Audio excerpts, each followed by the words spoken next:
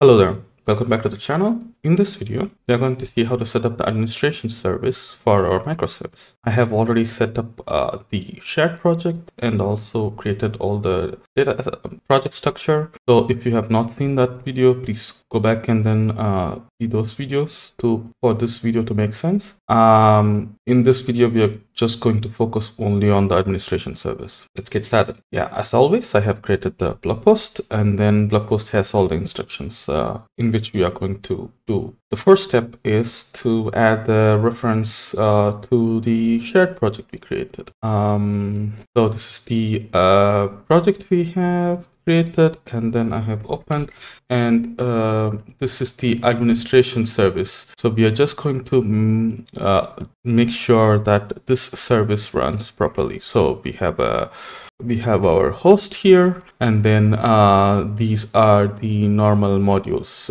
which we have in the ABP application. So I will first build this and then show you that it's not actually building, because all the other dependencies it has will fail. So yeah, so we have 9 errors because it has a bunch of different dependencies, and then we removed and deleted a lot of project tools. Let's go and fix all of them. So the first step is just check the tsproj and remove the dependency on the host.shared, because we deleted that project, or leave all the other 3. And the next step is come and then add the reference to the shared project. So we have tasky.shared.hosting, just add that as a dependency, and now come and then see in the projects we have all the dependencies correct. There is no errors in the project dependency now. So once that is done, let's import that tasky as a dependency here. So we go to the blog post. Okay, and also it's important to update the connection string. So let's do that as well. We have a connection string. Yes, we have updated that, and then delete that default. We are not going to use anything default. So I already has this database because I created it as a test. So I will add a tasky administration service as a database name. Okay, we have our connection string ready. And the next step is to update the dependency on the host. So I would add tasky as a dependency in the host module. So let's go and add that here and import the usings. Okay, now this MVC UI, multi-tenancy, autofact, caching, all those things come from this module. So we can actually remove all those things. So now kind of looks pretty small. You don't have so much confusion of, okay, what does this module depend on? It depends on HTTP API, HTTP framework, and the application, and also the shared ones. Pretty easy to understand. We are configuring that in the shared module. We are configuring this in the shared module, so remove these things. You don't need this, only required for the development. This is for the Swagger, let's keep it like that. This is for the localization, let's remove that as well, because we already configured it. Everything else is kind of okay if it stays here. Maybe we can also change the cars, because it's also same in almost all the applications, but sometimes we might need to change it, so I'm gonna leave it here. And we are using multi-tenants.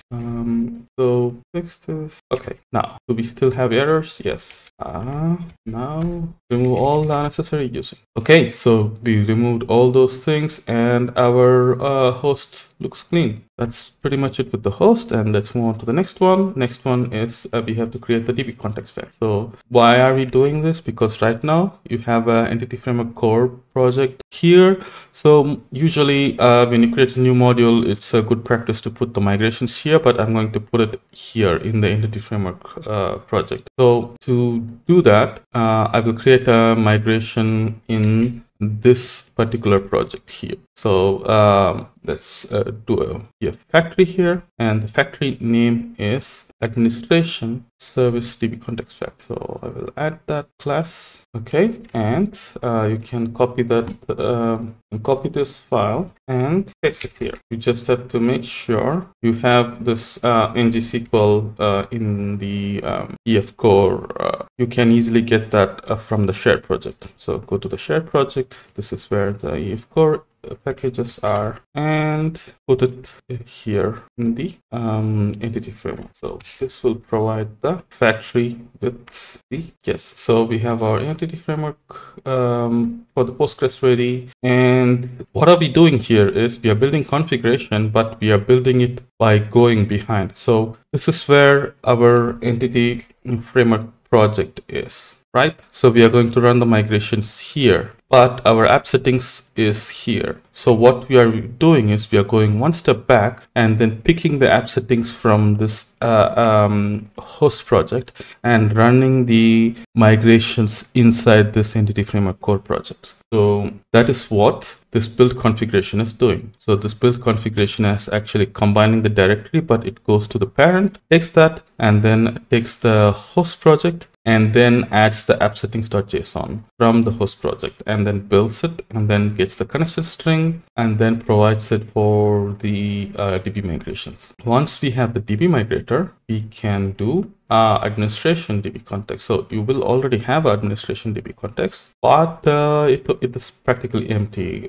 right now. So let's update that. So remove this and then update it. So we are adding the missing usings, and okay, so our DB context is ready. We have inherited all the DB context we need. So this DB context contains the permission management DB context, settings management DB context, feature management, and audit log. And along with that, we have all the tables for all these modules.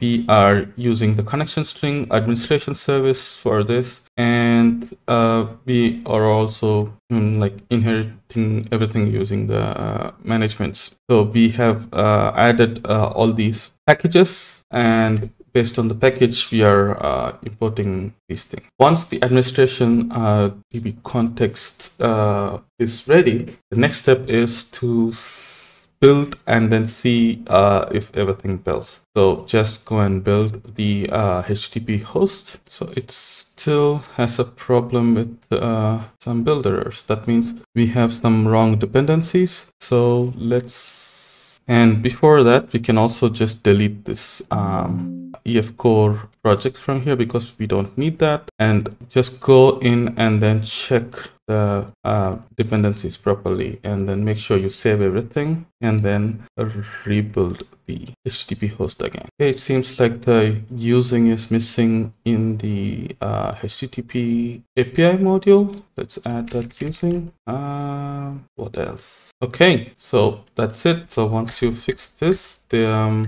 HTTP, the administration service is building. So once the build is working, let's try to do the DB migration for this. For doing the DB migration, just come and open the terminal. Once the terminal is open, run the EF core DB migration command. So this will initialize the migration. Okay, what you're seeing is that for the DB migration, the EF core design project should be added. You can just go to EF core design, and then you will find, so you can get this NuGet package, copy it, put it in the EF core project. Yes, now we have the design package. Let's try it again. Okay, our migrations are ready. So if you go to the migrations folder, you will see, let's go to the drop. We will see the tables which are getting created. So we have audit log actions, entity framework, entity property change, feature values, permission grants, settings, entity changes, and audit log. So we have permissions, settings, audit log, and features. So all the tables are there. Great. Let's go ahead and then apply the migrations. To apply the migrations, you just do this database command. So open the terminal again and just run EF core database update. Okay, our migrations are applied. Now, technically, we should be able to run this. So let's see what happens when we run this. Okay, let's update the administration service entity framework core module. So in this module, we are configuring the services. So the first thing we have to say is add default repositories here, because we need the default repositories, but also we are doing a bunch of other things. So just update this section with this. this. So what we are saying is we are adding a DB context, administration DB context, and then we are replacing the DB context with the administration DB context. So this administration DB context replaces all these 4 DB contexts, and then we are also saying the default repositories is 2. That means all the entities will have default repositories. Right now we have a problem with EF Core setting legacy time. So we have to set this flag to let ngSQL know that we should use the legacy time because they changed this time behavior in the version 6 of EF Core in the Postgres. And the final thing is to configure the DB context option here, so that when the configure service runs, it knows we have to use actually Postgres. Now with this updates, let's try administration service again and then see what happens.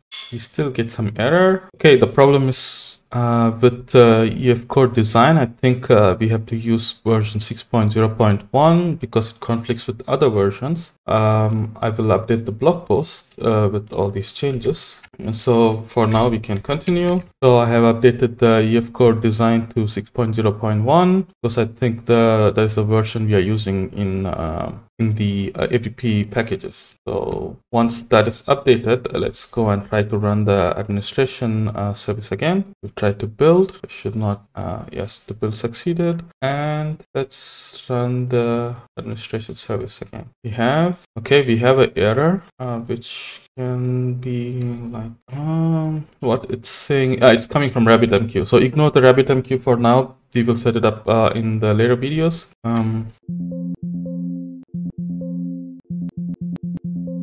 Now we have the administration service running. So let's try to run the app config and then see what happens. Yes, our app config is running. That means database connections are made. But in the app config, you can see there is not so many auth policies and then settings are not available. But these are the settings which are available for feature management and then settings management. So these are coming and then the current user is not authenticated, and we also have the features for the settings management, and we have multi-tenancy. Okay, so the bare bone administration service is running. We have the translation, but when you try to authenticate, it will be a problem because we didn't set up the identity server and things like that.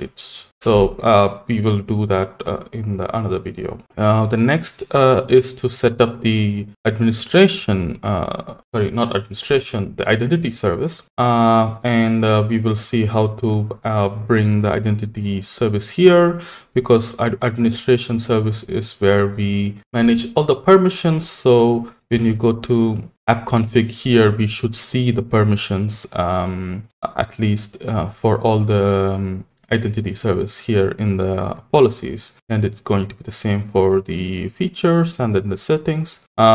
Yeah, we will see how to do those things. And also this is where the permission management happens, and we already have the endpoints for the permission management, but the identity service is not integrated, so these will not work. This is just getting the administration service running. So in the next video, we will see how to get the identity service running, and then we will go from there. That's pretty much it for this video. If you like the video, please give a thumbs up or subscribe to the channel. It helps the channel, and I will see you in another video. Bye bye.